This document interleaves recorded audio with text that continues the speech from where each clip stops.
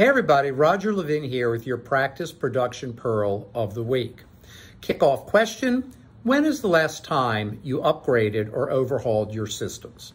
Now, if you've been following these pearls, and I hope you have, and I want you to know I really hope that they're beneficial and useful, because that's what I love to do. And I hope you're learning and growing and getting some ideas from these pearls.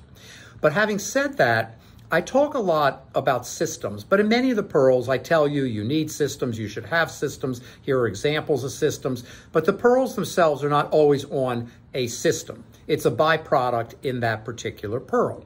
So I wanted to take the time today with you to talk about systems. Number one, the best companies have the best systems. Number two, the best dental practices in our 39 years of experience have the best systems.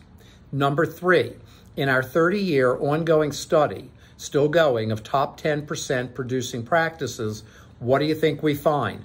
Great systems. When those doctors move to what we call level 4 leadership, they can only move there if great systems are in place.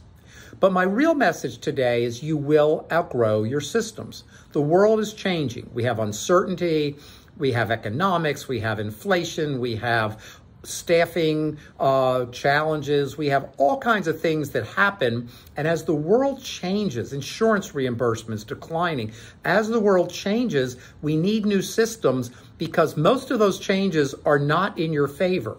But if you keep the system sharp and leading edge and innovative, you can overcome, sometimes really far overcome, the negatives that come out. And this isn't just positive thinking. This is positive business creativity. We spend a lot of time at Levin Group. I spend a lot of time asking questions. What can we do to overcome this new challenge or this growing challenge?